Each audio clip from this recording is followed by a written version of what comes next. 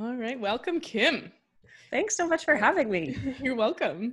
And so we're talking today about the gut-brain connection and the microbiome. And you have an interesting story about how you got into focusing on gut health and the microbiome as a naturopathic doctor. Yeah, I have to say it was not in my plans, and I've been practicing for a long time now.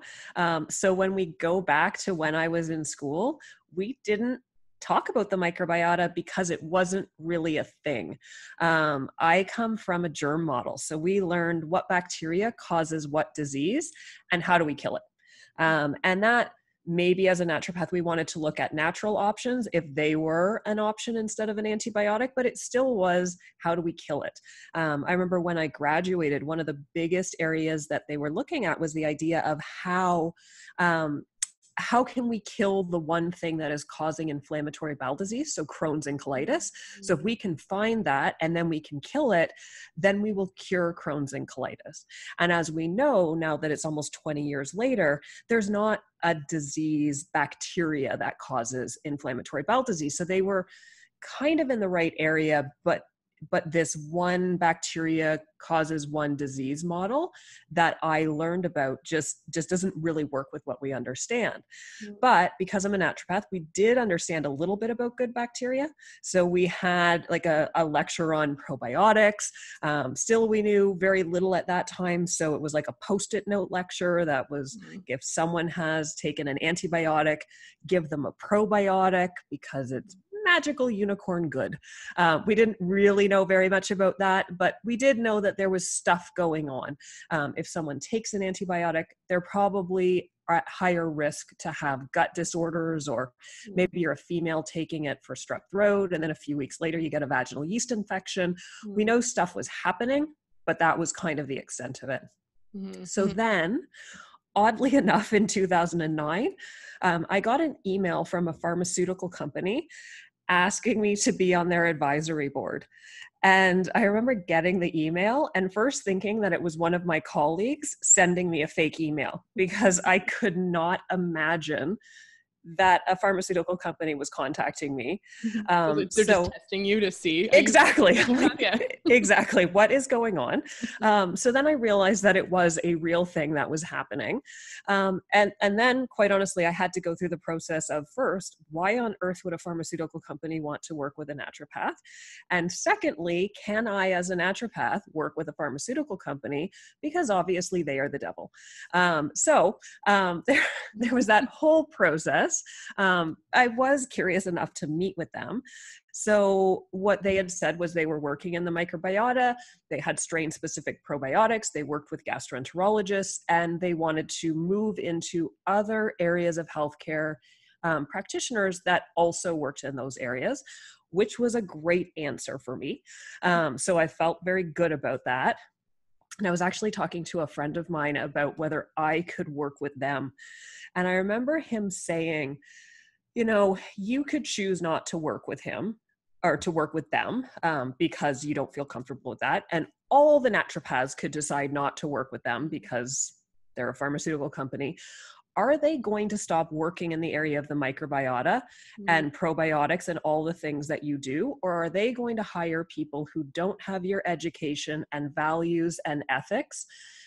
And then what's going to happen? Because they're probably going to stay in this area. And that's what made me decide to work with them. And it's one of the best experiences that I've had. That was the time when the microbiota, this idea that we have all these good and bad bacteria, totally exploded. So I was very, very lucky to get in at that point.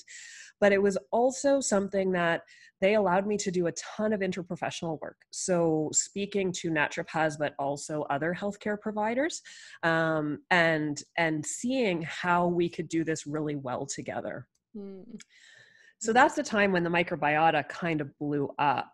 So do you think it's appropriate to sort of talk about what that is right now? Yeah, it's so interesting too. And it's such an interesting decision process where you're like, well, if I don't do it, who are they going to hire instead, Well, and that was actually funny because I remember looking at a new product that they were considering that wasn't microbiota based, and it had parabens in it. And it was just something that was so simple for me as a naturopath to say, don't go with that product. Whereas they never thought about that. So if it wasn't something that we're getting our education across and what's important to what we do, there may be a lot of things that are out there that aren't great for the consumers. So it really was a great experience. But around 2009 was when we really started to have changes in our understanding of bacteria. So we went from that germ model where we were looking for what were the bad bacteria, or what was the virus that was causing something, or the yeast that was causing something. And the main way that we figured that out was culturing. So they would take a stool sample or a nasal sample, and thank you to the lab techs who are the people who do these things. And people will often know those Petri dishes, those little red dishes that they have the little swabby thing on there, and you see what grows and you get that little white bloom on there or whatever. So they grow what they can find, and then they study those bacteria. But inherently, to be able to look at those bacteria, they have to be able to survive in oxygen. So around 2009, they started to come up with new techniques that they could look at bacteria through their DNA. And that meant that the bacteria didn't have to be alive. And at that moment, there was this explosion in the number and types of bacteria. So it was literally a holy crap moment. We have been missing on everything. Literally So a holy crap moment. I know. I'm so good with You're like, you jokes. Glad you didn't miss it. Yeah. This is what I do all the time with my patients. Thankfully, they generally find it funny. Otherwise, I tend to straight face it and keep going. But it's reasonably good. So yes, thank you for getting my joke. Audience of one right straight now. crap right now. Yeah.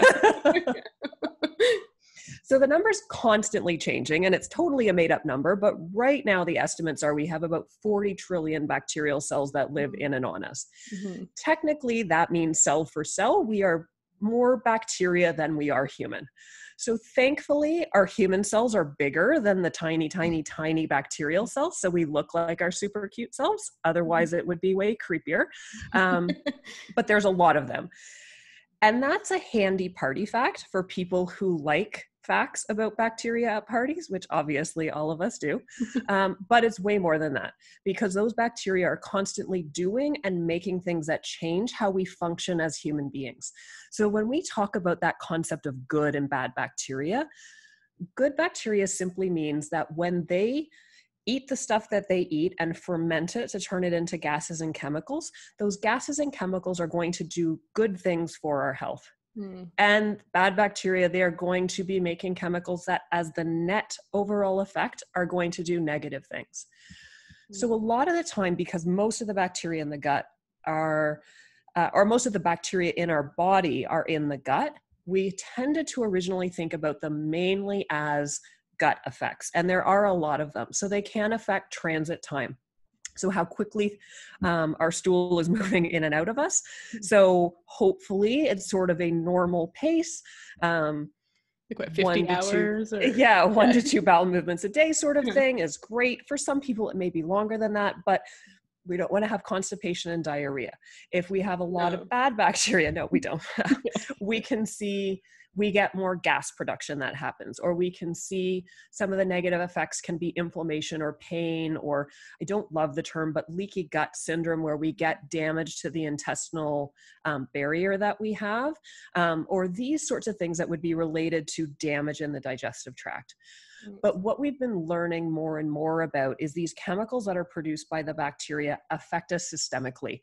And that's where we're seeing that they can make chemicals that are related to what we would normally think with brain function. Or they can produce chemicals that promote or help us have anti-cancer effects.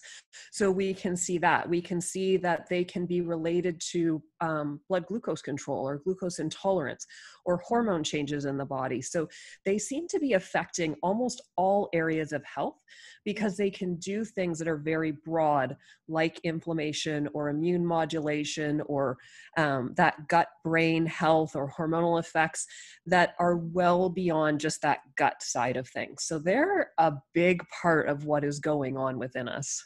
And maybe we're just meat suits for the bacteria. Yeah, absolutely. We are definitely a carrier for their world domination plan, I'm pretty sure. Yeah, and they've even hijacked now, pharmaceuticals, right? Mhm. Like they run the pharmaceutical industry and they're, in the For process. sure. This is what is happening. They are winning at this war on things They've because created this they're platform. not dying out. We're we're the ones who are having more of the issues that are going on. Yeah. But it's interesting because these are single-celled organisms. So I'm one person who is hosting 40 trillion organisms. And they're constantly turning over. So there's always the possibility to change within them.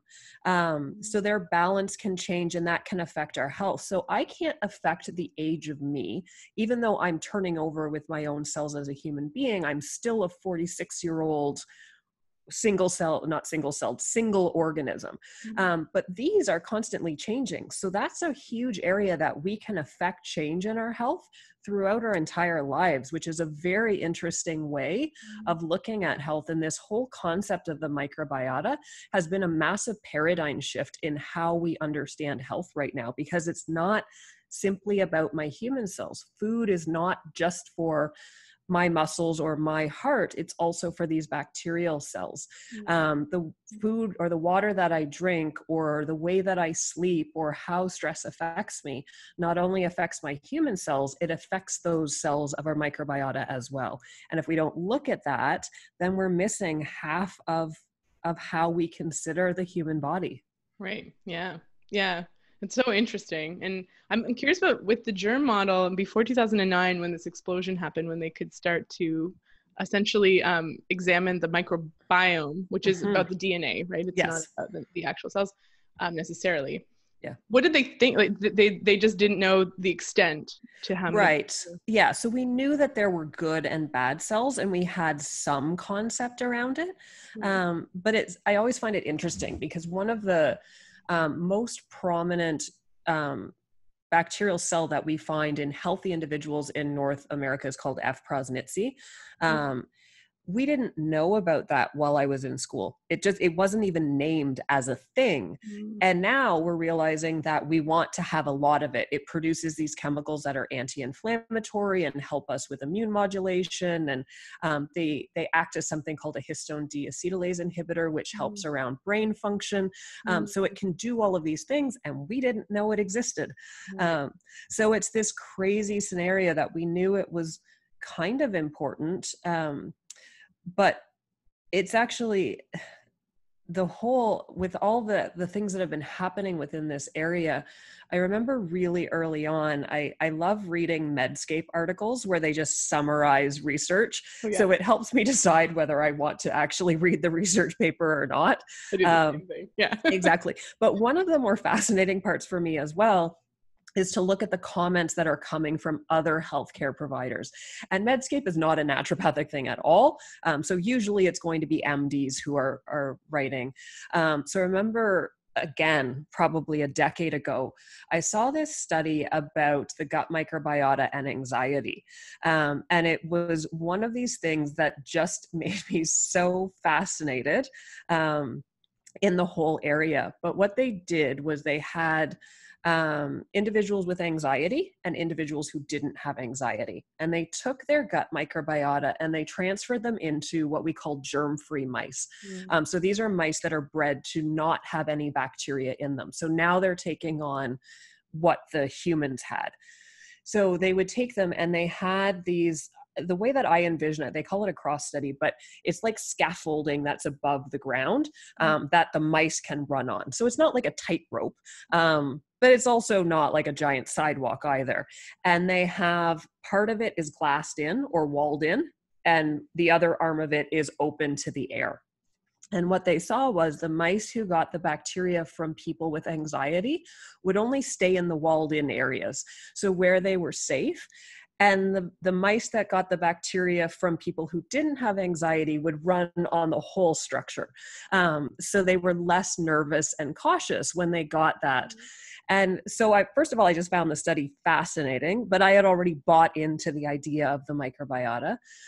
But I also found the comments fascinating because there were so many comments saying it is absolutely not possible Wow. that the gut bacteria are affecting mental health. Like, this Wow. is the stupidest thing that I've ever seen in my life. And now we're at the point where hundreds of studies are generally coming out every year on this. And it's more of a set fact that this gut-brain connection and the microbiota affecting what is happening with our mental health or neuropsychiatric disorders, that's a fact that we understand at this point. But that's a fairly short period of time that we've gone from here to there. It doesn't mean that everyone has caught up with that science necessarily. And also, unfortunately, it doesn't mean that all of the science is usable at this point. So we don't know what is the right gut microbiota to have really great mental health. We have ideas around it and how to get there, but we don't know what that looks like. And even if we knew what it looks like, we don't know how to make that in someone at this point. Yeah, like we don't know that secret sauce that Right. the Yeah. mouse had. We don't have a recipe book that says add this, then that, stir it up, and now you have great mental health. We're not quite there, but we do have at least some ideas of what's not right and how to start moving in a more positive direction. It's so, yeah, and it's almost like the mouse that's more cautious is the bacteria that was transplanted into that mouse, or the strains that were coming together to create that behavior. Was that somehow protecting the mouse or the anxious person? Like, do we culture those bacteria within us to protect ourselves from dangerous circumstances where we need to stay in our little shelters, or, you know? Absolutely. And we certainly do have some evolutionary tendencies towards that direction. But we also know that humans right now, anxiety, I think, is diagnosed in 1 in 3 individuals. Right. I think that's higher than depression rates are. Yeah. I think we don't have as many good medications for it. So we don't have as many of the US commercials on Yeah, well, now no medications. one's like Exactly. prescribing benzos. Yeah, Yeah, we don't. Yeah, all the good ones make you addicted and sleep all the time, and you can't use heavy machinery. So that kind of rules that out. All the good fun ones, but everything that works also prevents you from working with machines and, and doing anything else. So. Staying awake during the daytime, all the useful things. Yeah, exactly. But yeah, so we don't see as much around anxiety, but I mean, I deal with gut health consistently, and I would say that I see anxiety associated with it more than depression, although they're often combined together. But I see a huge amount of anxiety. So we know that anxiety rates are going up. We know that gut dysbiosis is going up. So that imbalance between the good and the bad, and even things. And I think there's a lot of things that we know are going wrong. But one of the ones that I find really interesting is we see that a certain type of bacteria, bifidobacteria, although there's some other ones, it tends to go down in individuals, well, in general with dysbiosis, but especially we see it in individuals with IBS, or irritable bowel syndrome. And those types of bacteria commonly make something called GABA. And GABA is one of these neurotransmitters or brain chemicals that is related to anxiety. So if we don't have enough GABA, we tend to get this overfiring of our brain cells that can be related to anxiety, or what I call monkey mind, where things are going on, or the what if scenarios. What if I never find a guy and then I'm alone for the rest of my life, and then I end up being eaten by a German Shepherd and no one finds me for 5 days? That sort of thing. So we see that's not exactly what they talk about in the studies, but that's what gets translated to in the people standing in my office. So that's what we think about with GABA.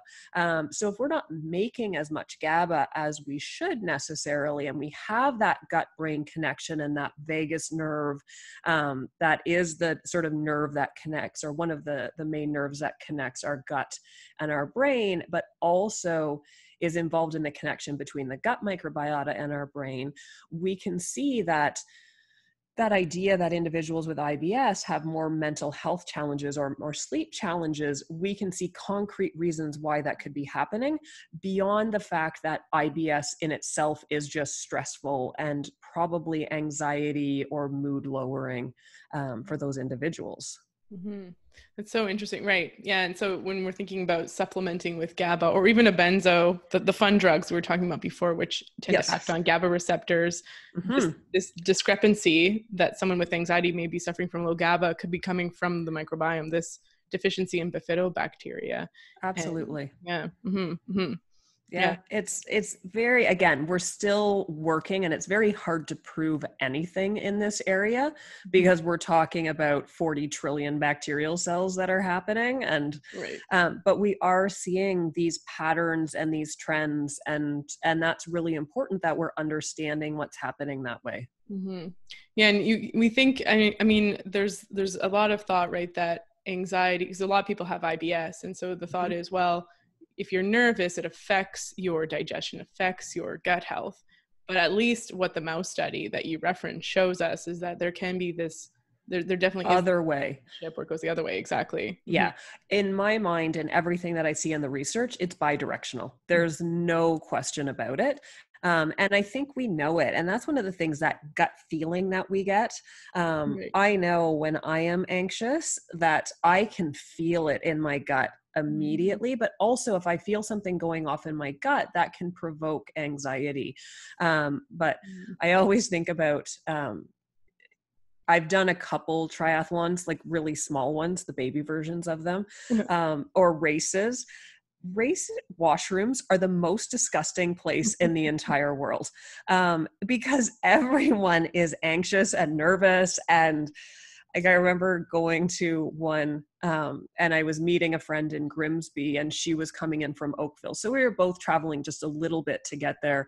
And we got there and she's like, I have been to the washroom 6 times already this morning. That's not typical. That's a gut-brain connection thing that's going on. There is no question about it. But then you're right. We see the other way as well. Yeah. So the bifidobacteria, like, we don't want to race. We're getting out of here. Like, exactly. we're gone. This is not working for me at all. Yeah. And then more anxiety manifests as this bidirectionality occurs. And well, and there's so many connections to this. We know that individuals who do marathons or work out in really hot areas, or not hot areas, but in hot environments. So we've seen military studies or things along those lines, that affects the gut bacteria as well. And we can get damage that happens. So there's all these things that we just, they're single-celled organisms. That's why they're killed so easily by the horrible sprays that we have a lot of the time. And we have to keep that in mind, that all of these chemicals and all the stresses that we have and things that may have not been normal historically can affect these organisms. Yeah, you were talking before about, so it's really difficult to know exactly what to do, but we know what not to do. So maybe let's talk about about the concrete things that one should not do if we care about our 40 trillion friends. Yeah. Do you know what? I think food is the most concrete thing that we can do on a day-to-day basis to be friends with our microbiota. And it is something that, especially with me, like, I just am obsessed with this area, obviously. But it's something that I am constantly reading and looking at this stuff. And I've had great opportunities to speak to a lot of different researchers and ask the question of, like, what do they do for their microbiota? And the answer always is eating the widest variety of plant foods possible. And it's something that even in the studies, if we're looking at cancer or severe inflammatory or autoimmune conditions, it doesn't mean that people have to be vegetarian or vegan. But it means that whatever we're doing, we want to be thinking about the fact that we are not only feeding our own human cells, or we're not looking at it just as I need to lose weight, therefore I should take away X nutrient out of my diet or X food out of my diet. Because while technically I am under the belief that anyone can lose weight. If anyone has ever watched Survivor, that will prove that fact. If you eventually eat a low enough amount of food and calories, and they just make you do stuff all the time, they all lose weight. Probably some of them have hypothyroidism or polycystic ovarian syndrome, and they all lose weight. So that's not... It's not impossible to lose weight, even when it feels like you can't lose weight. Although most people are not going to use the survivor model of things. Yeah, I was going to say, can you lose weight and still be happy? Exactly. Yeah. And that's the thing. They're all miserable with skin wounds that are not healing, and they're all crying all over the place. You're like, can you have the a before and conversation after pictures are without not crying? Exactly. Yeah. So yeah, it's not great, but anyone can lose weight.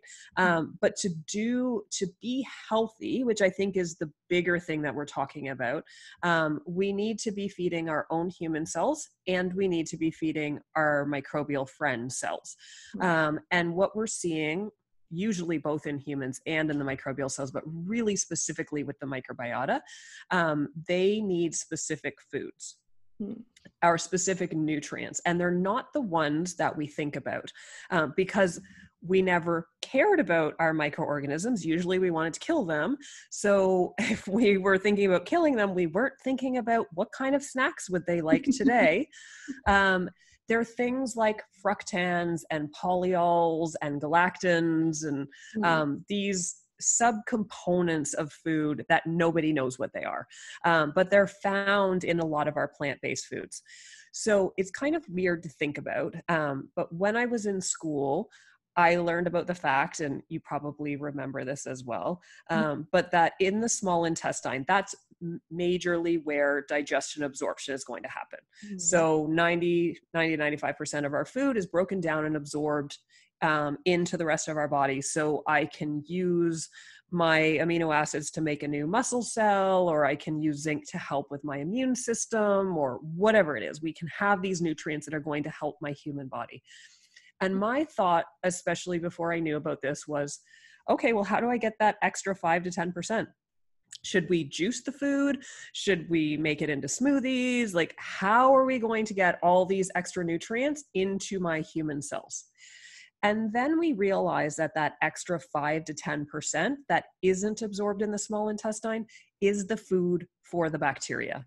So this is one of these sort of magical unicorn things that somehow has come about, that we have a system to have food for the bacteria that we don't absorb into our body.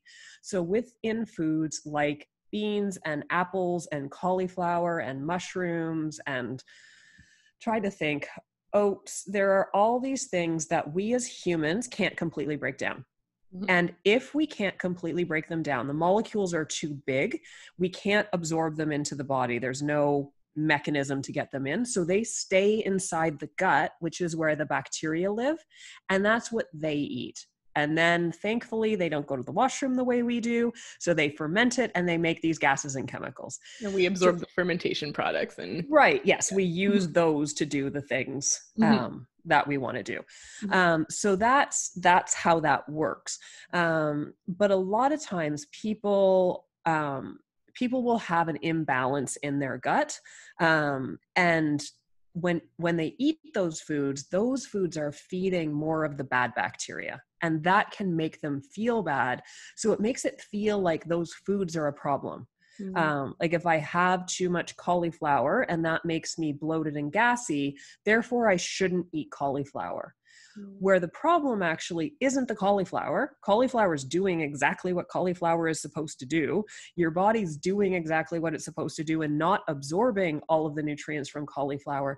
But unfortunately, those nutrients are feeding the wrong bacteria. And what we need to be focused on is getting those good bacteria up higher so you're feeding the right stuff.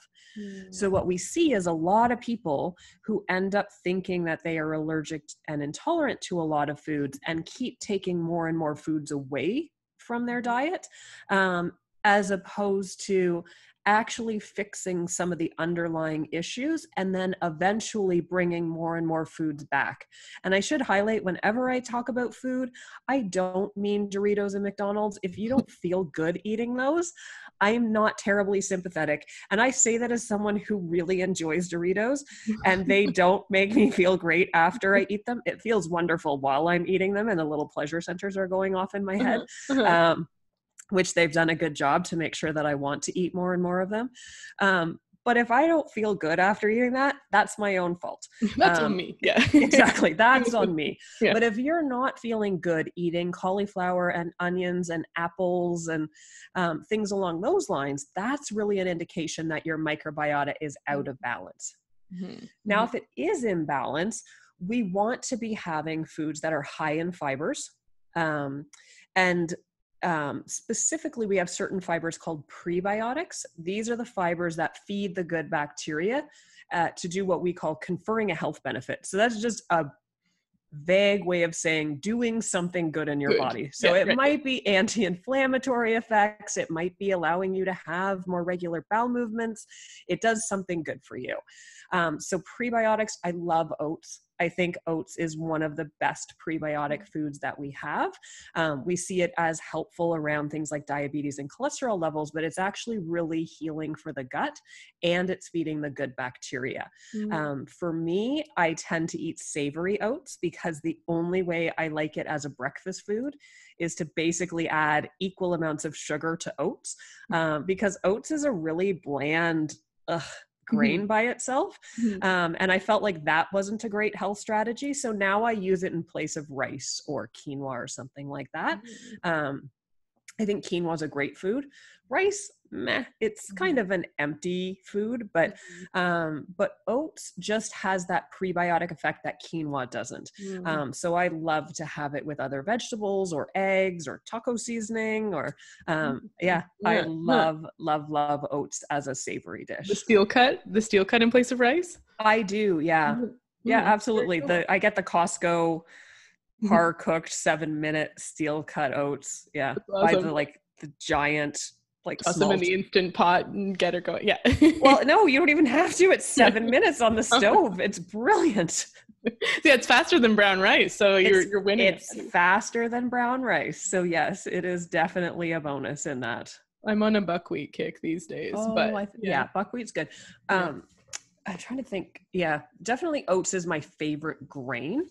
Interestingly, for the program that I work with for my patients with Crohn's and colitis, the first and actually almost specifically only grain that's allowed for most of the program is oats, not even rice, which is sort of weird because people sort of think of oats as a hypoallergenic food, which is, I think, implying that most other things are allergenic, which we haven't seen that quinoa is allergenic and rice is allergenic, but anyways, but oats doesn't seem to irritate people, but it also provides a ton of benefit. And I think that's how we should be looking at food, not just what do I need to take away, but what is going to feed my body and my microbiota. We also see color is a really big deal. That's where we tend to get our antioxidants and polyphenols. So these are plant chemicals usually that again are going to kind of be like bonus added things. But most of them aren't absorbed in the small intestine. So we actually think about 95% of them are not absorbed in the small intestine, and they are biotransformed by the bacteria in the large colon. And then those metabolites again are absorbed. So if we don't have the right bacteria to do that, we may not get as much of the benefit from those nutrients. But that's our berries and dark chocolate and tea and apples and onions and black beans and all that sort of stuff. Like all that stuff. Yeah, red wine is on the list. Well, your red wine and dark chocolate may not be having the wanted effects. Exactly, yes. You probably have to do a lot of other stuff as well. But yeah, those are some of the, so food is definitely one of those things that I think we can have great control over. And I think it's important as well for the parents to be thinking about what nutrition are they giving their kids and what nutrition are we giving to their gut microbiota?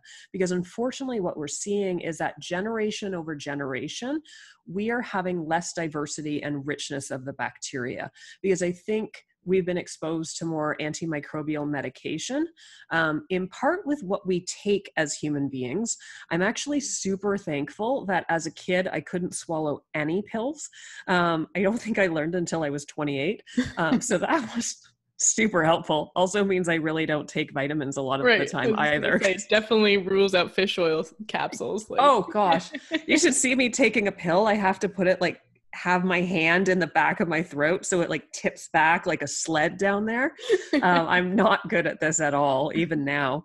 But I also, if I ever had to take an antibiotic, they'd give that really thick, gross pink penicillin thing, and I just vomited. Like a spoon with a measuring thing. Yeah, I just vomited it up all the time. It never got into me. But we're seeing more antibiotics that way. We also know that there is way more antibiotics in our mass agriculture system. So I don't buy in necessarily to the idea that all organics have higher nutrition in them, but that less antibiotic piece, and I think kindness to animals as well, and the ethical piece there can be really important. And the trying to think, I think it was a Pew Trust Institute out of the US did a study that was looking at the increase or the use of antibiotics in humans and in agriculture over 10 years. And I'm probably going to get the numbers wrong, but in humans over those 10 years, I think it stated about 7.8, and I can't remember if it's million or billion pounds. I'm going to go with the lower number, but still a lot, million pounds of antibiotics. So it stayed pretty stable over 10 years. The use in agriculture went from 20 to almost 30 million or billion pounds over that time period. And that can be in the animals depending on when it's coming out. But more importantly, it gets into our groundwater. It gets into the manure that's being used in agriculture for other products. And we're seeing that this is getting into our soil and groundwater. And that's something that's affecting us as humans. We're also exposed to chemicals a lot more than we were in the past. And those can affect our organisms. So we know that even though we don't absorb artificial sugars, that's the whole point of them, is we don't absorb them, so we can't get that caloric effect from them, and they don't affect our insulin level directly the way that glucose would. But as it turns out, it seems like the bacteria can metabolize them, and we're getting negative effects from those as well. That can still, even though we're not getting sugar, still increase insulin resistance and midsection weight gain in ways that we never realize through the bacteria, or even the fact that chlorinated water or chloraminated water, the whole point of chlorine is to kill microorganisms. So all these little things that I always think about, and I'm dating myself whenever I say this, but I used to love Little House on the Prairie with Laura Ingalls. For all those who have no idea what I'm talking about, she is a pioneer girl from pioneer-y times. But I always think about, what would Laura Ingalls eat? Like, what would have happened in Laura Ingalls' world? And all of the fake foods and the chemicals and the additives and preservatives, we're seeing that those just aren't good for the single-celled organisms. And all the studies that are saying that this has been shown to be safe to this level within this tissue, as much as they haven't been studied the inter-effects between all of these, and I still think that's an issue. We haven't looked at what happens with the single-celled organisms, and it's generally, when we are looking at it now, it's not good for the microbiota. It changes the diversity and richness. We tend to see more dysbiosis or imbalance going on, and then we run into the problem that we're generally getting negative health effects that are coming out of it as well. So food should be mainly real whole food that Laura Ingalls could have somehow made. So not really Doritos. Not really Doritos. I'm pretty sure I'm having Doritos Anne on the tonight. Prairie or whatever. And Anne or Green Gables just eating her Doritos. Sweet, spicy heat. Yeah. Exactly. Yeah. Yeah. Follow it up with some chocolate covered almonds. Even though probably Laura Ingalls could make chocolate covered almonds if she somehow was able to get chocolate. Right. It would require the rich kind though. Like, It would be. Yeah. It's always funny because everyone thinks that because I'm a naturopath, I like dark chocolate, which is obviously the healthy kind, but of course it doesn't taste very good. So it's a problem. Someone gave me like 99% chocolate and it tasted like dust. I was like, I can't eat this. This is horrible. But it tastes like chocolate covered, like chocolate dust. Like I eat the unsweetened baking chocolate and people are like, but I like the bitter. I like the bitter. Yeah. No, turns out I like sugar. So I just avoid eating it. Please don't give me dark chocolate. Yeah. As it turns out, after much experimentation, it turns out sugar is something I'm into. Yeah. Yeah. Yeah. It's a fun food, but I have to not eat it because it's a problem otherwise. Yeah. Especially post-COVID, I would like to fit into my pants. That's our goal. Right. Like Hashtag once you life start, goals. yeah. It's like once I have to start wearing pants again, I'd like to fit into them. Now I have to buy new ones. And Yeah. My husband had to go to into his office yesterday, and he came home and he took his jeans off, and he's like, I had to wear hard pants today. Hard pants. Yeah. Now there's categories like Exactly. post-COVID. We have hard pants and soft pants. Yeah. He's like, I really hope that this isn't a thing when I have to go back all the time, that I have to wear hard pants all the time. People should accept that you're allowed to wear drawstring shorts from now on. For sure. Yeah. Yes. You know, and leggings. Yeah. I bought new leggings and donated a bunch of zipper pants because I'm like, you know what? Never again. Like, who are we kidding? Like, it's sad. It's going to be like the horse buggy carriage industry went out. It's going to be the zipper industry is gone. Zipper industry, yeah. Gone are the zippers. And, you know, I think our bacteria will appreciate it. They have more room to expand. Exactly. They're going to be happier. Yeah, this is us helping the bacteria. So when they take over the world, hopefully they will like us best. Yeah, it's like, in 10 years, they're like, actually, it's now 80 trillion gut bacteria because they had space. They had more space to get to. Yeah. Well, it is one of the things that we're seeing. If you compare us to lower socioeconomic status countries, if you compare us to hunter-gatherer tribes, or the paleofecal samples, again, like the lab techs, whoever the people are who are going out and sampling old stool, we are finding less diversity and richness of bacteria. So the numbers are not the same. The types are not the same. One of the things we see around mental health that is really interesting is we're actually seeing that there's a lot of brain inflammation that seems to be part of this. So it's not just serotonin that we're talking about all the time. And with individuals from lower socioeconomic status countries, they have been exposed to more bacteria or worms or parasites earlier on. And we think that's part of training the immune system and our inflammatory response system so that it's able to turn on and off much more easily. And so what happens when people are older in those areas, we can have something happen to our body that causes an increased inflammatory response and it goes up. And we could have that happen here and it goes up. But then when the issue goes away, it goes back down to zero. And here we go back down a bit. So we actually tend to have a net higher level of inflammation in higher socioeconomic status countries compared to other places in the world. And we're not very good at turning off that inflammation, which we generally think about as pain, but also can be related to mental health conditions as well. Mm-hmm. Yeah, I always explain that to patients. Like, you don't really have pain receptors in your brain tissue. Right. So it manifests as brain fog or depression or schizophrenia or mania or mental health conditions, so mood issues or behavioral issues. And I know there's studies where they inject lipopolysaccharide, which comes from some of our unhappy gut bacteria, our unfriendly friends. Yep, and acts as a toxin. Into rats or maybe even humans. They might even do this experiment with human beings. I'm not sure. Wouldn't be putting myself up for that one. I'm not. It doesn't matter how much I get paid for that. Or like how many soft pants I can wear to those studies when I show up for work. Yeah, but it would induce depression reliably in whatever animal, whether it be human or rat, that is being injected with that. And then they give them fish oil and bring the inflammation down, but we know that the cause is often a dysbiosis. Yes, yeah. Yeah, and I think that's what we're seeing in some cases is that sometimes we thought things were doing one thing, but they're maybe actually doing other things sort of indirectly. So different herbs might be changing the bacterial balance, not just killing things off. And that could be lowering inflammation and that could be setting the stage for change. So fish oils can be helping lower inflammation in some cases. It may not be just that those omega-3s are part of the membrane of the cells in the nervous system. So there's a lot of these areas that I think are very fluid in our understanding of how things are working.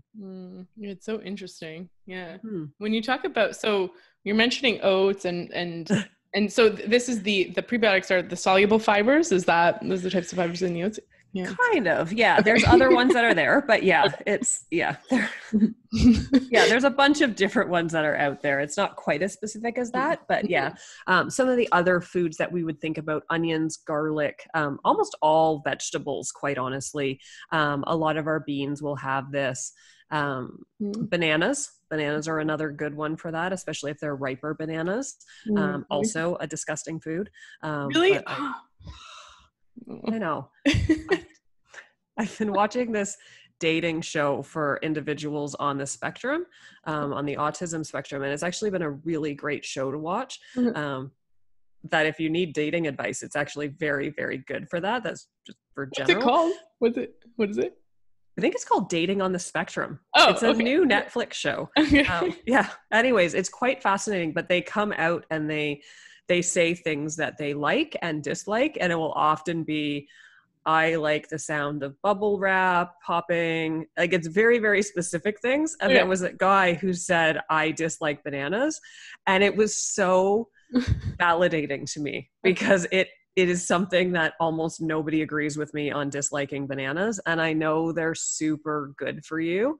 But I just cannot, he'll get, like, somebody will make some sort of healthy loaf thing with almond flour and zucchini and whatever. And, like, did you put banana in it? Exactly. Right. I'm like, did you put banana? And they're like, yeah, but it's only half a banana. You won't taste it. I'm like, yes, I will. It's gross.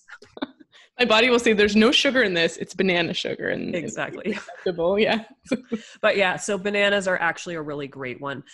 We also look at our probiotic foods. So those are the ones that are our fermented foods. So yogurt and not fruit in the bottom, filled with sugar or artificial sugars, which doesn't make it any better, and zero fat, like real yogurt. So that, kimchi, sauerkraut, miso, basically every culture has fermented food in it, because it's a way, when we didn't have refrigeration, to have foods last longer. But we actually see that they can have a net benefit on overall health. So they tend to, again, confer that health benefit, whether they're changing the balance of bacteria, whether they're helping produce other metabolites. We see that even with things like sourdough bread. I definitely think if I was going to be choosing what I think is the best bread that's out there, 100% sourdough is the answer. You can't get it from a grocery store, though. Right. They're liars, and it's not sourdough bread, so that's not ideal. But we see in the sourdough process, it actually breaks down most of the gluten. I'm not someone that believes that everyone has a gluten problem necessarily, but it does break down the gluten and make that more easy to tolerate for people who may have sensitivities. It's not okay for people with celiac, though. We see it breaks down the fructans. So a lot of people with irritable bowel syndrome will tolerate sourdough bread a lot more. And it makes a lot of the nutrients more bioavailable in that long time that the bacteria are acting on the nutrients in the sourdough bread.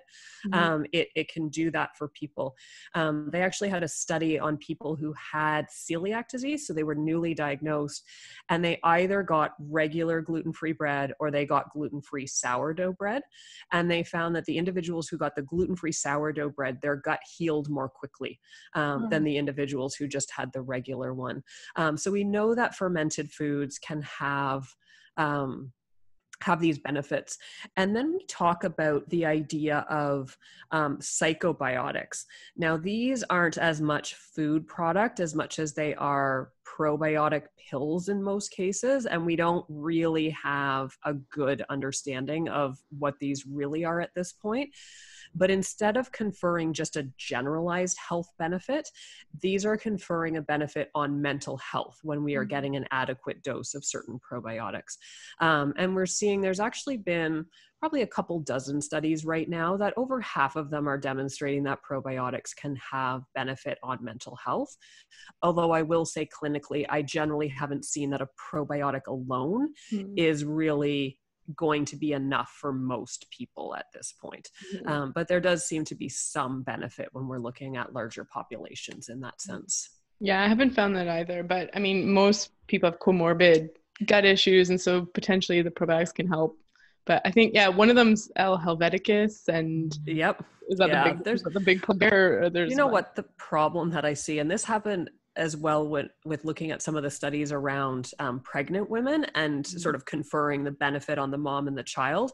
They'll have 20 some odd studies, and you'll have 20 odd different probiotic pills that were used, which is kind of like saying we had 20 studies on women taking different vitamins, and there was benefit, but they're all different things. I think so many people are trying to group them together as one thing, and they're not. They're different organisms that do different things and make different chemicals. So we can't say that quite as well, but yeah, that is one of the ones that we see more information about. It's also challenging because you do a lot of studies. It doesn't mean that there's a product that's available on the market. Right. So one of the pharmacy that I work with, I'll have the pharmacist come and say, you know what, we read this research paper, or a patient came in with a research paper about this. Do you know of a product that exists? And I'm like, no. There's no product. So it can make it really challenging for people who are trying to use the best evidence available. It just doesn't mean that thing easily exists. And even just how the body receives them as well, like how they're packaged, like that study in Cell about the mice, and I think even humans. It was a few. It was almost like a meta-analysis of different studies about how supplementing with probiotics delayed the recovery back to their original bacterial balance after taking antibiotics. Yes. Yeah. And it was, I have to say, the conclusion on that study drove me crazy. Because Good. I'm glad. Because what they did was they used healthy individuals. So I think they were like 21-year-old healthy men, and gave them antibiotics, and then either gave them nothing, or they gave them a probiotic, or they gave them their own bacteria back. Yeah, like poop, yes. encapsulated poop. Yeah. Exactly. And there is bias in the study, and I do like this group, but I realize they're commercial as well. So starts with a W. I can't even remember the name of the group. Weinstein. Anyways, they're out of Israel. They're very well known, but they are a group that is trying to work with using people's own microbiota. So there's a little bit of a bias there. And I think there were 7 people per group. So it was a very small study. But what they found was these healthy individuals who got their own bacteria back went back to normal most quickly. And that seems to be a fairly self-explanatory idea. The people who didn't take anything moved back to what they did previously second fastest. And the people who were given something that was completely different than what their own gut is went back most slowly. And again, that's fairly expected because it's different than what it was. It doesn't mean it was good or bad in any way. It just means they didn't go back to normal as quickly.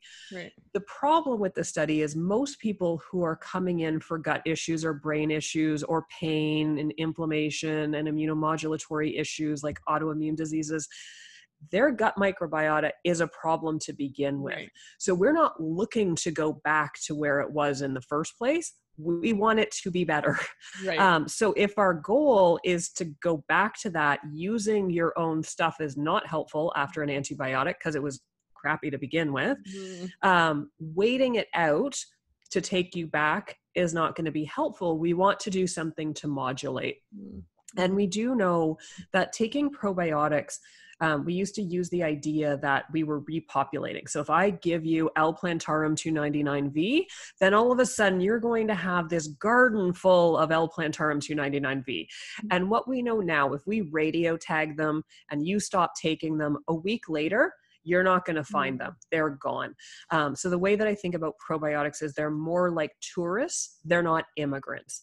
But while they're there, the same way with tourists are going to affect the environment. So they could competitively inhibit some of the bad bacteria. They can eat the stuff that you're eating. Just saw a squirrel go past. There he is. Oh, it's a chipmunk. He's sitting right. He's looking in my window right now. Yeah, things about working at home. But they can make the chemicals that they make. So if you're eating the oats and the apples and the onions and stuff like that, and their job is to make butyrate, they can then make butyrate and be anti-inflammatory or help with transit time or do those things, but they're only going to help while they're there. So that's another thing that came out of that study sort of group, was that probiotics only help while you're taking them. We've actually known that for quite a while at this point, but it was reported rather sensationally at that time. Right, where they were. Yeah, there was also some, I was at a conference and somebody cited a paper which I could not find, where I think it was an accidental finding where they had adults and children, and the children responded better to the probiotics. Eventually the effects lasted longer, maybe post taking the probiotics. And the difference between the two groups was that they had the kids open up the capsule into applesauce. And so they were actually, the oral mucosa was interacting with the probiotics. And they're like, well, the gut starts in the mouth. And so well, and I do think about it because I don't think we know whether it's better to take probiotics with or without food. Like we've seen different studies and different information. And quite honestly, I don't care that much. My rule of thumb is if you can get it in your body, if you will just take things on a regular basis, we have a win. But are you going to take it with food or like what's yes, for you? Exactly. Because if you're not going to take it with food, I'm going to recommend you take it without food. Whatever is going to work here is most things we can get away with that. But when I look at it from a logical perspective, and this tends to be, I love reading research, but I need to also look at things from a very logical perspective. We didn't ever in the past take probiotic pills. We had fermented food. So it came with our food. And that's something that I think but we can get the buffering effect from lowering the pH when we have it with food a little bit more. So more stuff can get through. We still don't even know. We think that there's some benefit even if the bacteria aren't alive. Like there's certain things we don't know, but yeah, I do think we need to be looking at some of these bigger picture things than always trying to just completely narrow things down. And really, other than my Laura Ingalls theory on how we should eat, my other thing is to look at blue zones, those areas in the world where people live the longest and in the best health.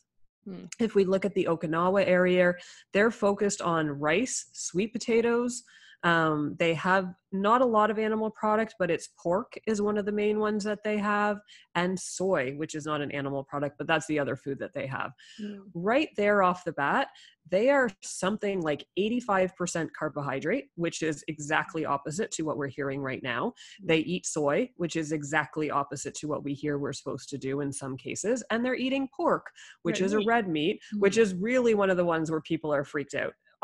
And for some of it, good reason, because as much as bacon is yummy, cold cuts is the only word that's coming to mind, but those processed meats are definitely not good for our bodies. If we look at many of the areas, they have beans. Well, actually all of the blue zones have beans and legumes as part of their diet on a regular basis. Again, we're seeing a lot of programs that are saying that we shouldn't be having those, whether it's because they have certain chemicals that are purported to be a problem, or whether it's because of the carbohydrate levels.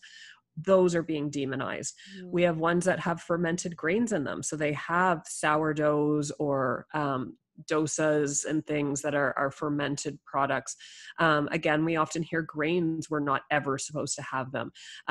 In the Mediterranean areas, we see sheep yogurt or fermented sheep milk products being had very, very frequently. So these sort of rules that have been set about things that are the worst, are actually part of the areas of the world where people are doing the best. So potentially it's about the way that we're doing it. It's our agriculture, it's our microbiota, it's our food processing. This is all interconnected. And I think if we just continue to demonize everything and take away everything, we're going to keep running into problems, because the less we feed our bacteria, the more we're going to set up for imbalances, the more we're going to pass that on to our children, which is a problem. We see that a lot of the studies that are really high in protein and fat, without the balancing plant-based foods, we tend to shift more towards pro-inflammatory chemicals that are being produced by the bacteria, which can be related to multiple issues, including mental health side of things as well. Mm-hmm. And because there's this rise in, I don't know if you've been following this or have heard of this, the carnivore diet, where people— Oh yes, it hurts my heart. Like, it literally hurts my heart.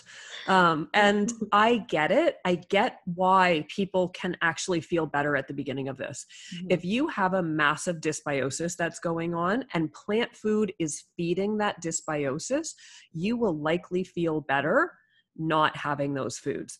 But the food is not the problem. The bacterial imbalance is the problem.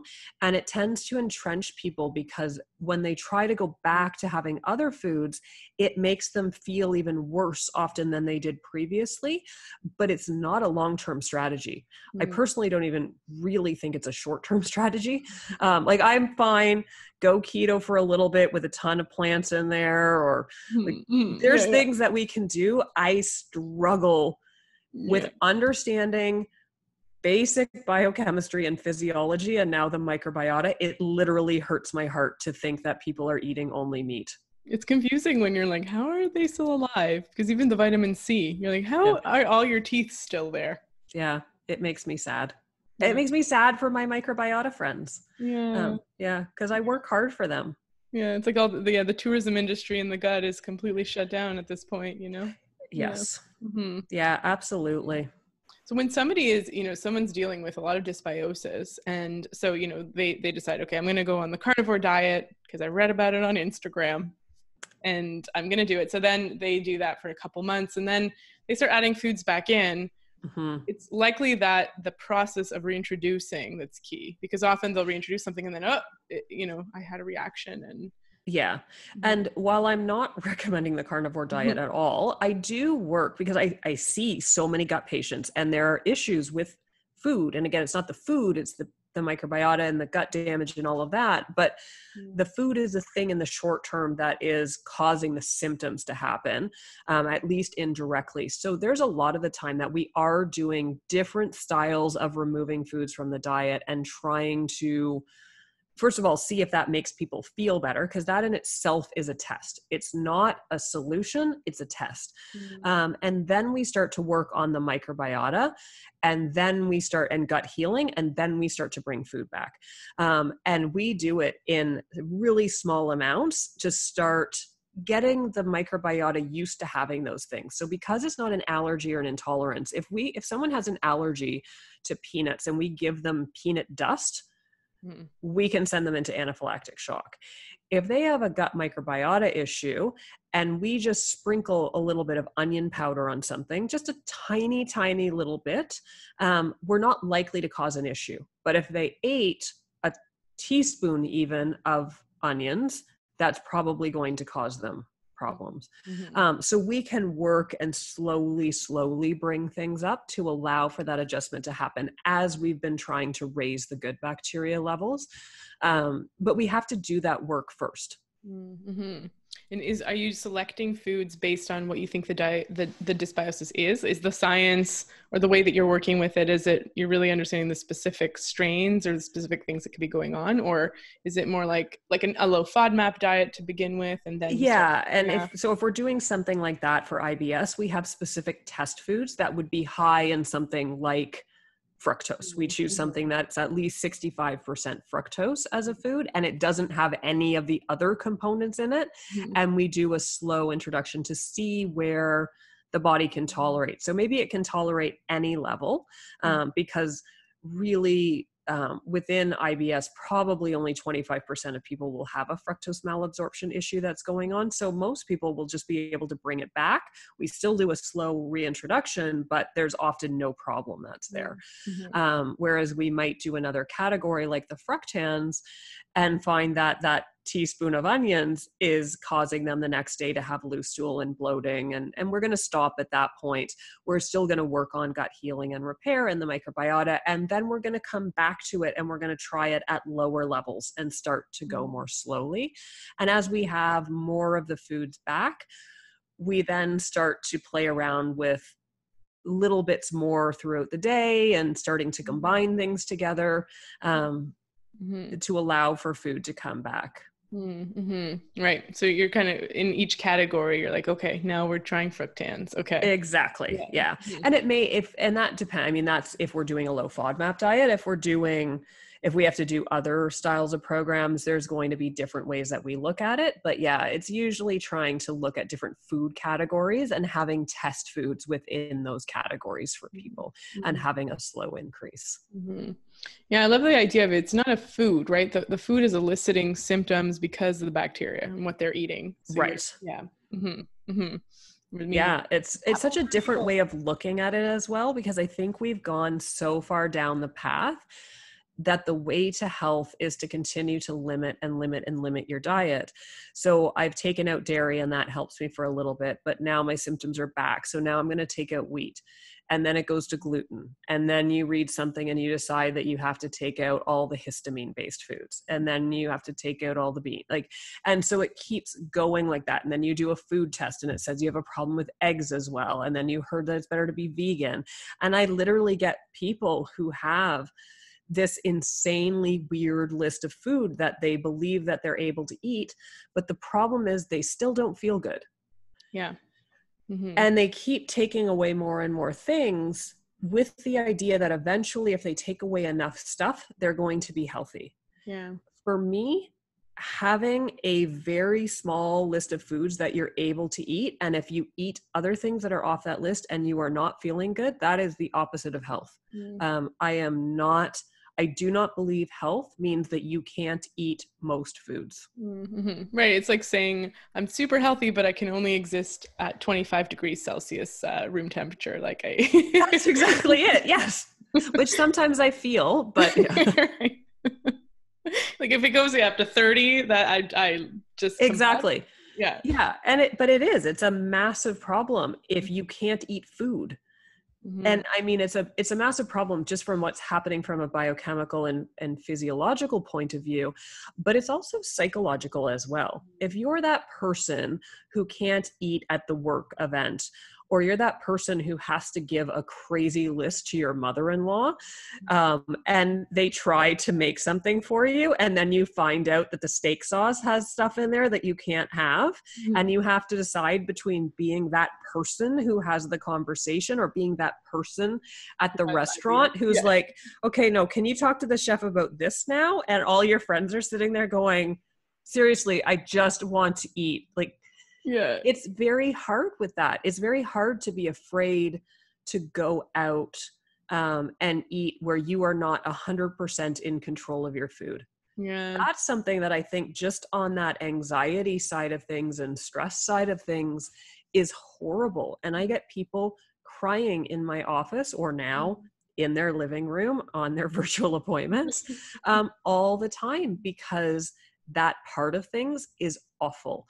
And I do not think that's healthy. I don't think planning to live your life like that is healthy. So if there's any ways to get food back, and I will say for that peanut allergy or that celiac disease, I don't have any good strategies there. But otherwise, we're trying to get foods back for you. I really don't care if people want to eat soy. I don't care if you want to eat eggs. But we want to know that if you went out and you had an egg and you're not allergic to it per se, that it's not going to cause you to have socially inappropriate gas or be doubled over in pain or have brain fog or whatever it is that's happening to you because you had it.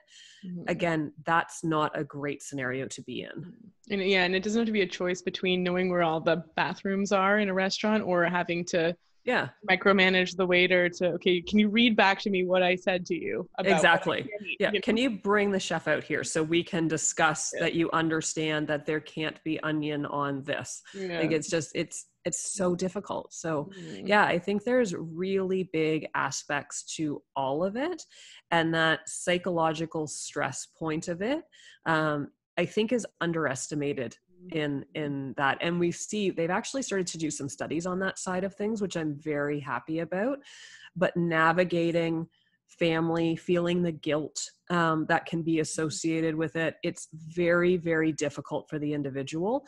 And if there weren't those other basic understandings that we have about health, that there are physiological changes that are causing, in part, the stress and anxiety responses and things like that, that in itself is extremely stressful and anxiety provoking.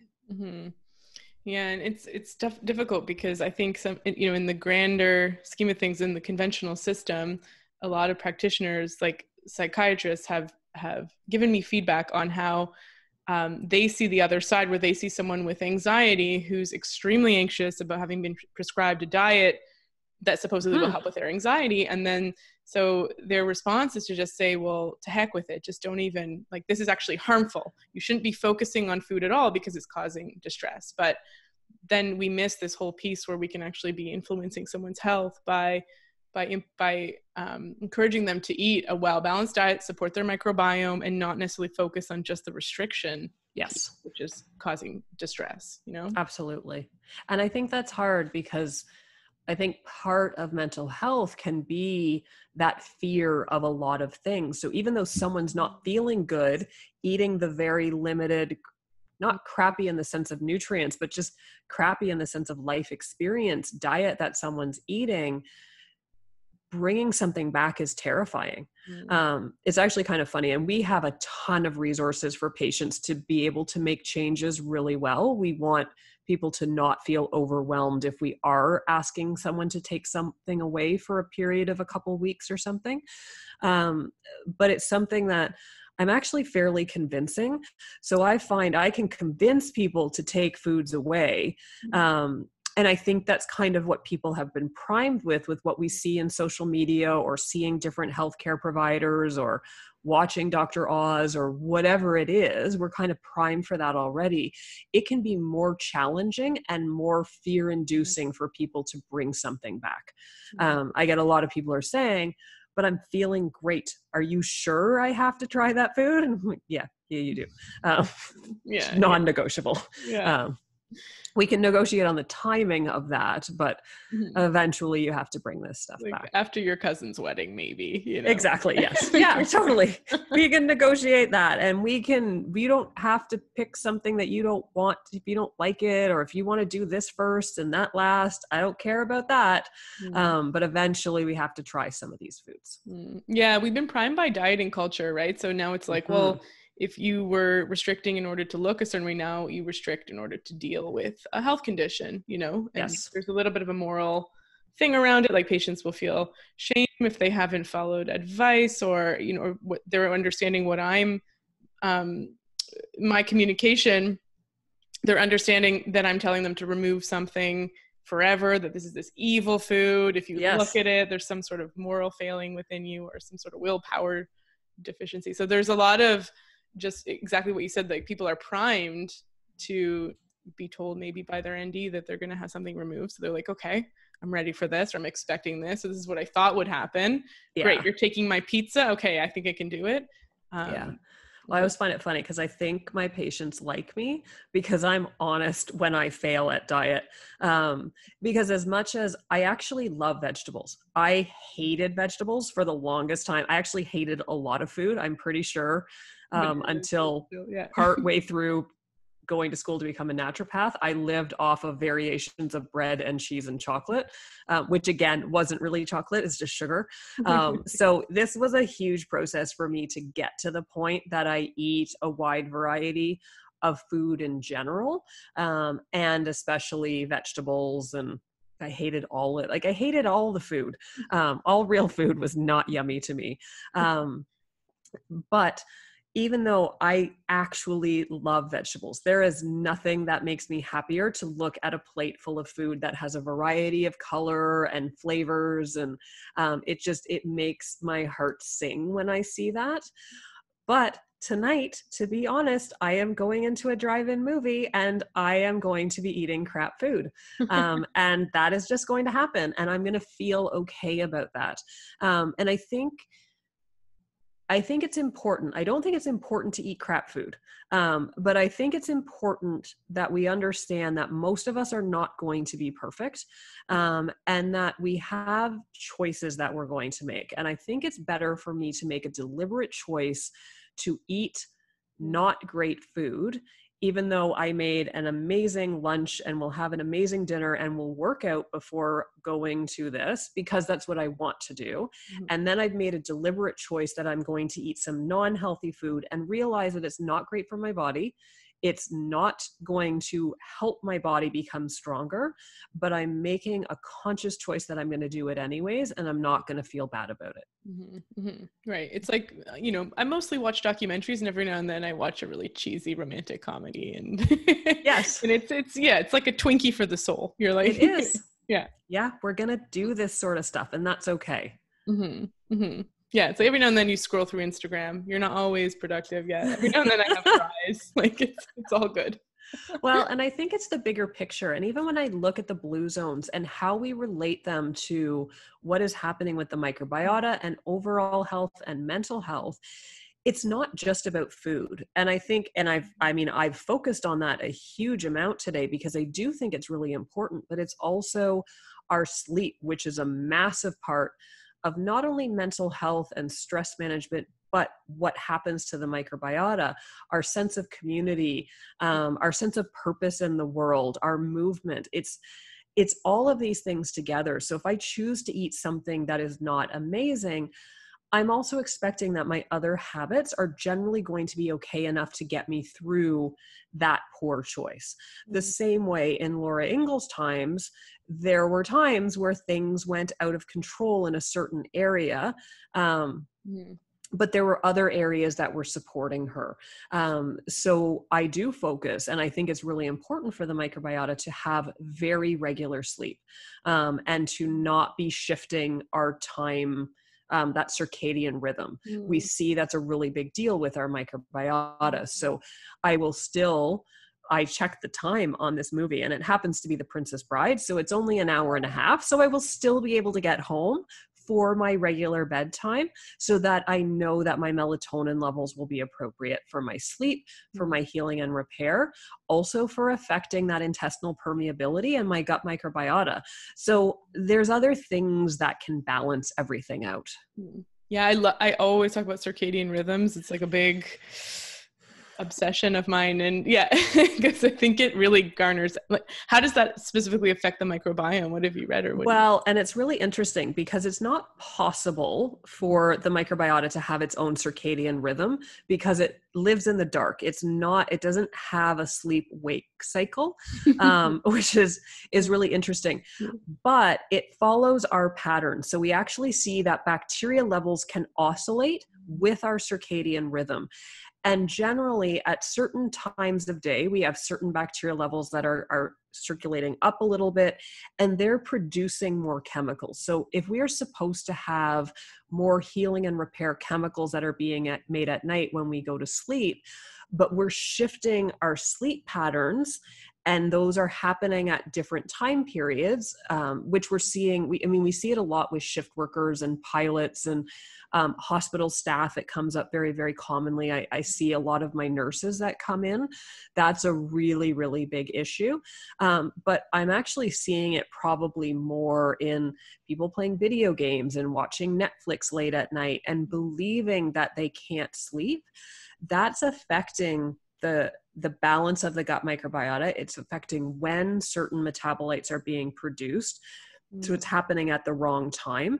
And we're seeing that that's affecting our intestinal permeability as well. And then that in turn affects our sleep, and sort of that bi-directional effect that we see. And even, simple things like glucose control and insulin sensitivity. It's massive with that. And we start to do things at those times that we shouldn't be doing. So eating in the middle of the night. That's not when our bacteria are supposed to be fermenting and metabolizing things. So they're going to be making chemicals at that point that are not appropriate. So the sleep is a really interesting piece on things, because if we look at historically, we might have famines, we would run out of food, but we had ways to store energy so that we could use it in those times, which is why it's so easy to gain weight right now, because we never have times where we run out of food. We are always in abundance, but we had this backup system for that. We don't have a backup system for sleep. There's no sleep bank that actually exists. It is required that we sleep.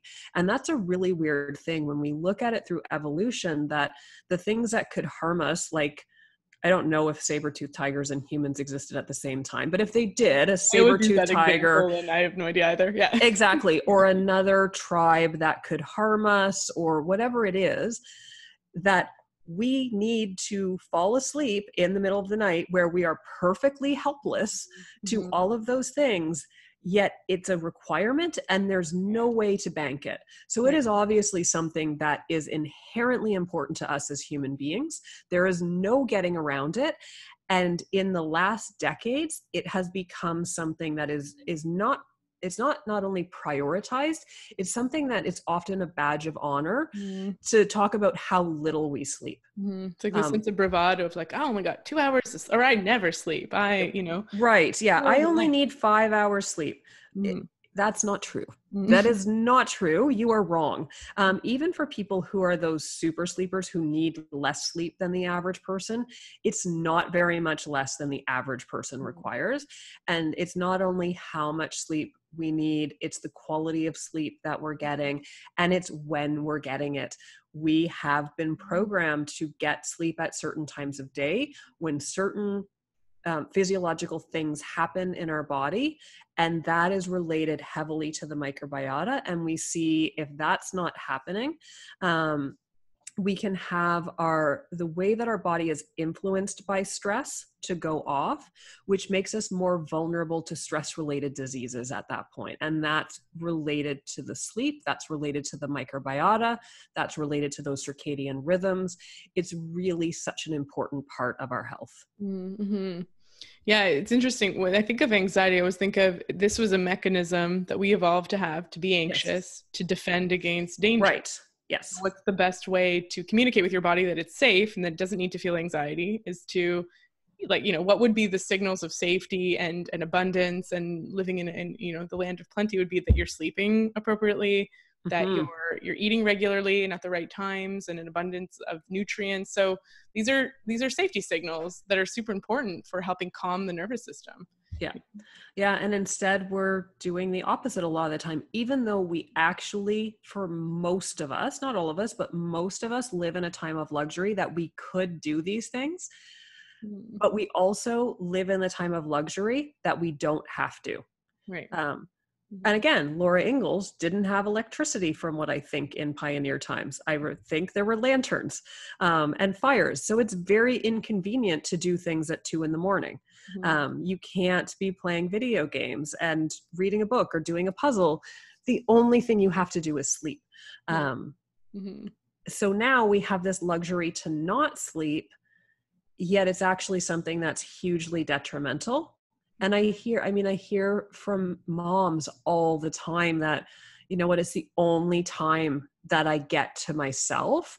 And I just want that time because it makes me feel better, except then they're expressing that they have IBS and they're tired and they have sugar cravings and they're low mood and all of these things are happening. And it's always these trade-offs that are happening, but we often can't recognize that sometimes the signals that our body are telling us, like sugar cravings or like I have to have a snack at 9:30 at night, even though I ate my dinner at 7 o'clock and you're actually not starving. I can promise you're not starving. These signals that our body are telling us some of the time are just not true. And that's really hard because sometimes they are very strong. And it's funny because tonight I know that I will eat non-healthy food. I'm actually not craving it.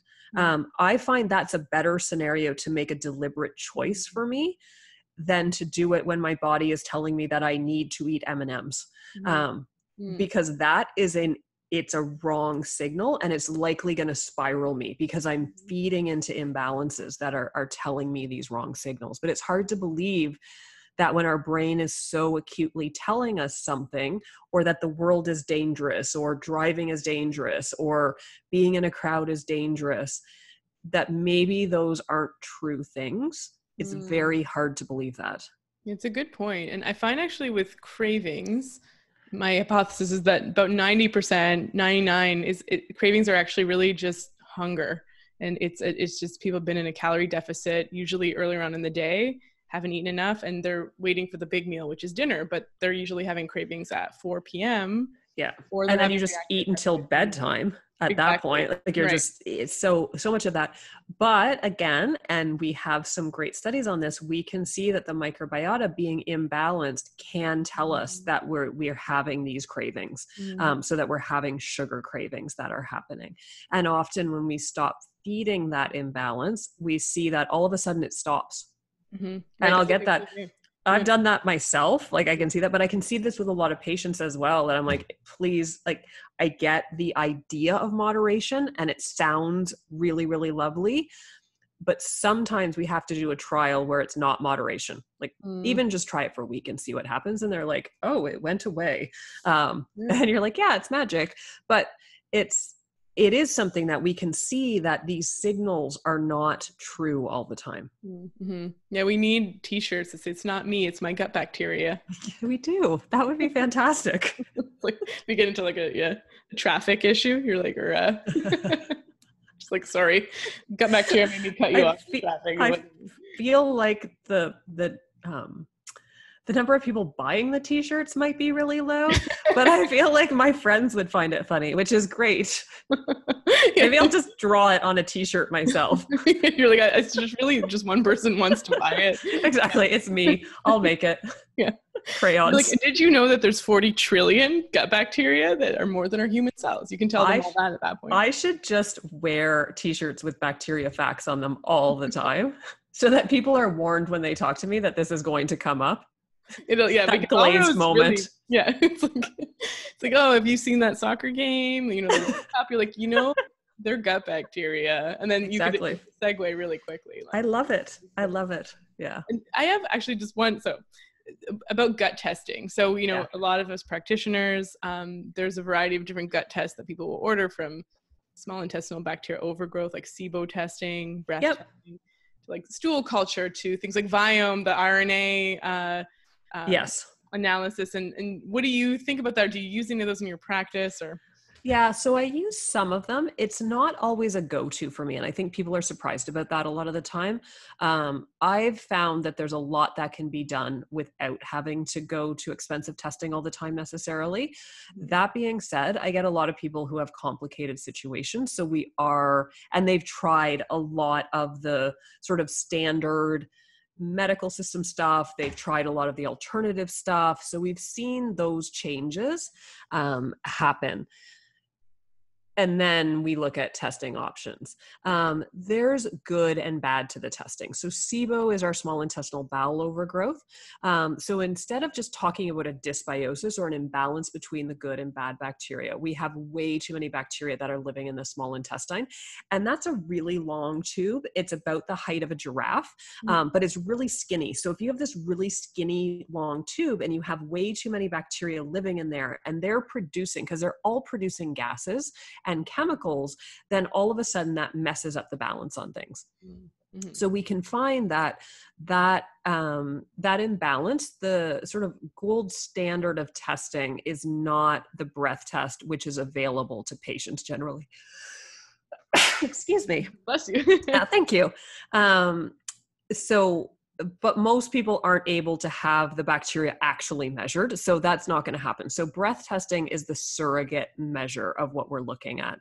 So what happens is they provide food for the bacteria. So there's a couple different things that can be used that the bacteria would eat, and then they measure how much gas would be produced. So we know if you have sort of a normal amount of bacteria, you might produce this much gas. And if you have SIBO and you have way too many bacteria, you might produce this much gas. Unfortunately, there's really good and bad with the testing. So with both types of testing, we can get false positives or false negatives. False negatives meaning you do have it and it says that you don't, and false positives meaning it says you have it and you actually don't. So we can run into problems with that. So it is something that I'm really selective when I do the testing, to make sure that we've tried the other stuff first, ruling in or out a bunch of other stuff, making sure that they're hitting on the major criteria for small intestinal bowel overgrowth. And I think sometimes people will look and say, oh, I have a rash and I occasionally get bloated, and those two things are on the list, therefore I have SIBO. That's not the way that I look at it. We really want to see a big picture of this that is not solvable by regular means that often don't involve testing. And then I would consider looking at it. And most commonly, I would be recommending doing both the glucose and the lactulose, because that kind of balances out some of the false positive, false negative side. Unfortunately, that makes it much more expensive if we're doing the double test at that point. But yeah, so I do see that being used. Stool testing, one of the tests that I use most commonly is fecal calprotectin. So that's something that it's not covered by OHIP here from what I understand. So people are paying out of pocket one way or the other for that test, but it's a gut inflammatory marker. And that's really important between differentiating between something like, is it an IBS or is it a SIBO? Or is it something that has a frank high level of inflammation? So that could be a Crohn's or colitis, a really severe diverticular disease where you have those outpouchings in the large colon. It can cause an infection and inflammation and pain, and it can end up with people needing surgery. Bad infections like C. difficile, we can see that. So if we have someone who has a flare of Crohn's or colitis, and usually in these scenarios, they might not be able to get in to have a colonoscopy in a timely manner. And we're trying to figure out, is this just really super bad IBS or is this Crohn's or colitis? We would see the fecal calprotectin elevated 99% of the time in Crohn's or colitis, a very, very mild inflammation in about 15% of the cases of IBS. So that can be a clear differentiator on what direction we want to go while we're waiting for someone to get tested. Or it's also a good measure of whether people who say have Crohn's or colitis, if we're actually seeing that their inflammation is going down, because symptoms aren't always perfect with that. So it can be a measure of, are things going down without needing to get a colonoscopy all the time, which is invasive, and they can't just get you in for a colonoscopy all the time because that's really, really awkward. Right. Yeah, unpleasant for many reasons. So I like that. Yeah. Yeah. But more of what we hear about are the comprehensive digestive stool analysis that are looking at a lot of different markers. So it's looking at inflammation, it's looking at, do you have an H. pylori infection? It's looking at immune markers that are there. It's looking at, are you digesting meats properly and fats properly, and all of these markers. And then it's starting to look at the bacterial balance. So in the past, it was looking at these culturing techniques. So what good and bad bacteria can we find that we can culture? And now they're using more of these molecular techniques that can look at these obligate anaerobes that we can't study through any other method. And again, there's really good and bad. So if we found an infection or found that someone had a parasite or ova or yeast, that can be really helpful for us. And then we're into a middle ground on things. So now it will tell us that you have a raised level of something like Akkermansia, or a lowered level, or F. prosnitzi, or all these ones that we have some information about, but we don't have as much information as we would hope. So it can give us a broad picture of whether we're seeing more of an inflammatory side of things, not with it necessarily being an inflammatory condition like Crohn's or colitis, but just, are we seeing generalized more inflammatory markers that are being produced? Or are we lacking some of the good bacteria that's there? But sometimes what will happen is it will say something like, this bacteria is elevated. And if it's elevated, that can be related to metabolic syndrome, weight gain, diabetes. And if it's too low, it's related to autoimmune conditions. And you're like, so what do I do with that fact? Because first of all, what do you do with that fact? So the goal is to get it like Goldilocks, where you get it like right in the middle so that it's going to be perfect. But the question is, how do we do that? So because if we go to kill it, first of all, we don't necessarily, in most of these cases, know what will specifically kill these very specific bacteria.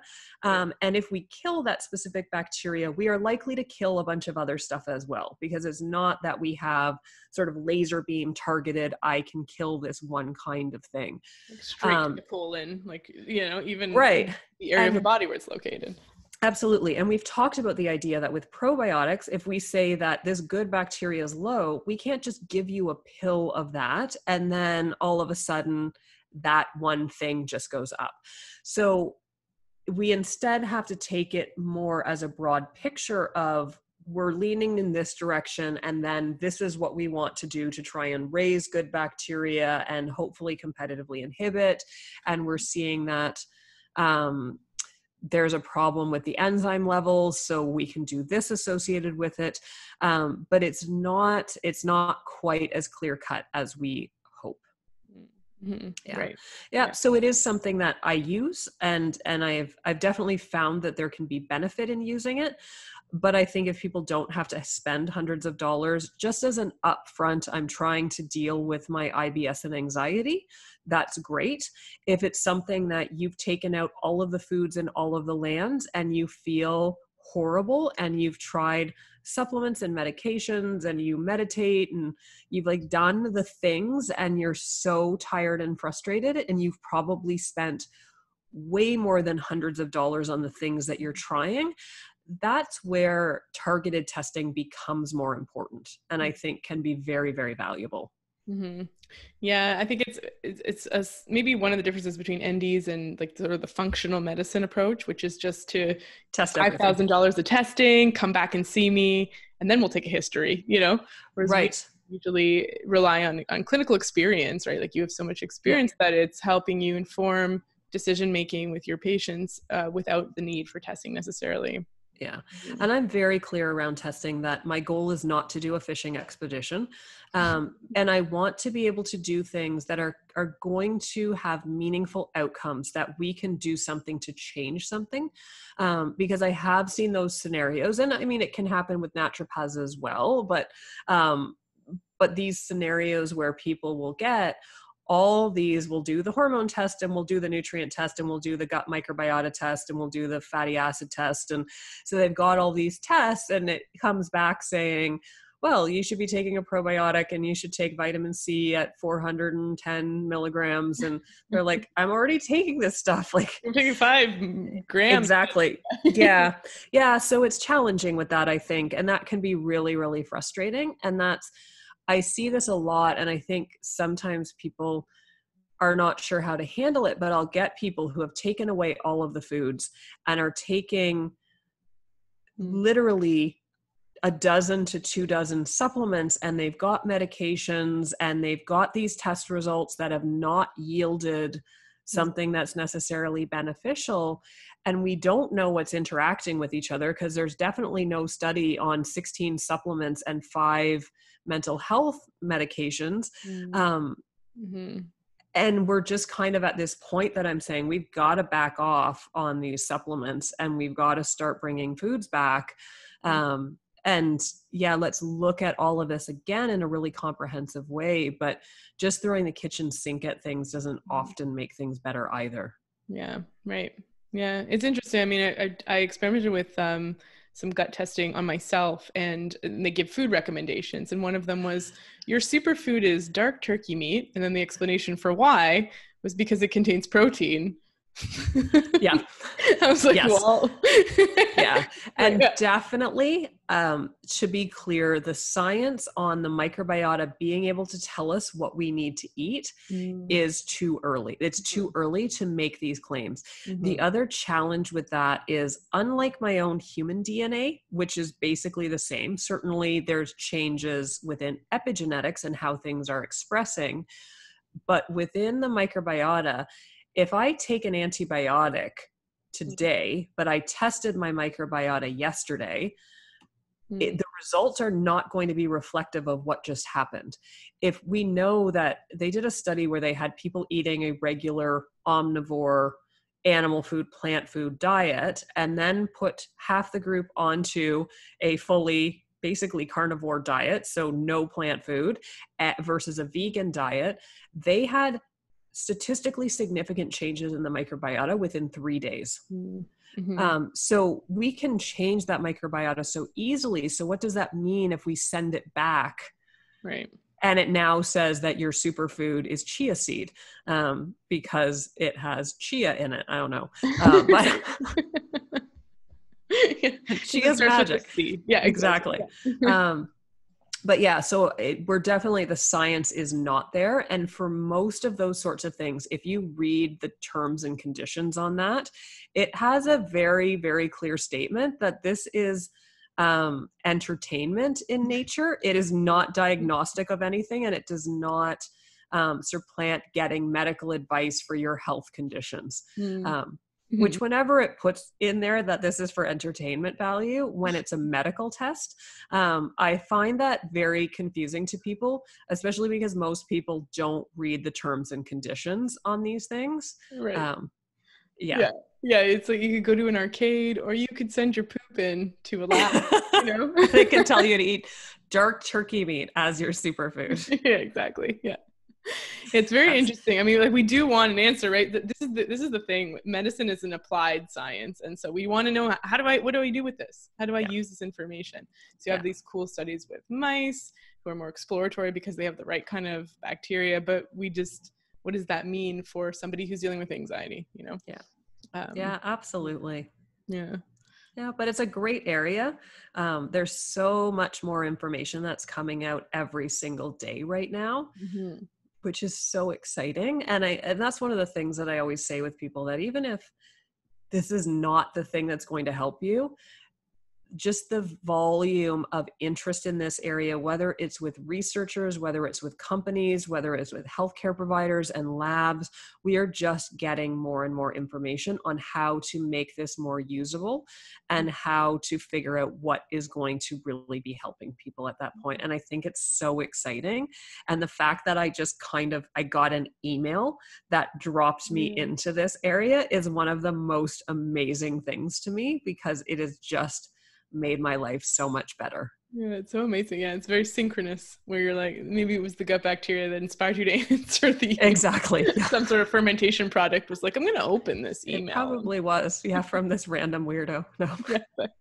But it's really interesting, right? So we all have a vast microbiota, and so just understanding how we can care for that based on what evidence we have available. Like, everybody's sort of involved in, how do I, the right kind of shampoos for hair care and skin care. And so, thinking along the lines of food in terms of how it can feed the microbiome, Yeah, it's what I think about every day, is what am I doing for them? It makes them sad when I don't have enough color in vegetables and things. So yeah, it's one of the things that you can do. Go out, eat some oats, have some probiotic based foods, have the color and variety in there. And if it's not working for you, if those foods are making you feel bad, there is a reasonable chance that there's something that's off in the microbiota and the gut, and that could be affecting so many other areas of health.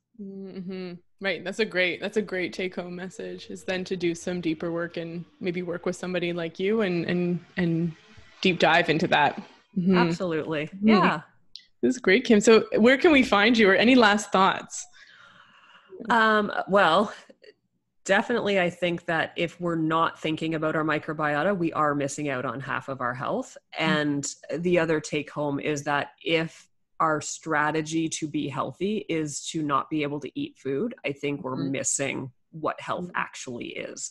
But I work out of Kitchener-Waterloo, mainly out of my house right now, although I do have a clinic that I barely ever see during COVID. But that's actually been great. It's opened up a lot of virtual care. So I've all of a sudden started seeing people from all over Ontario, which has been wonderful. I've actually really liked that side of things. And then I have my website, drkimbrettsnd.com.